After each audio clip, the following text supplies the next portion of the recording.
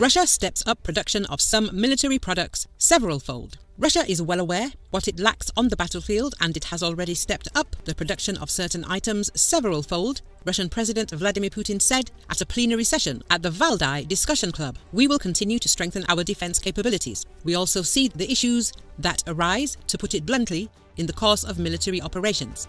We see what we will lack, but we are increasing production. In some areas, we are increasing production many times over, he emphasized. Putin pointed out that Russia's adversaries, who had escalated the situation to the current hot confrontation stage and imposed sanctions against Moscow, have achieved the reverse effect. We have very obvious changes in the structure of the Russian economy. In the GDP structure, we have gained 3% in the oil and gas industry and 43% in the manufacturing industries, including, of course, defense, but also electronics, optics, and machine building.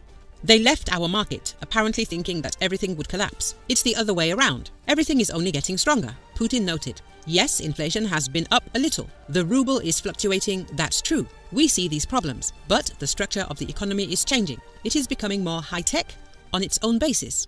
We need to maintain this trend by all means, and we will definitely do that, he concluded.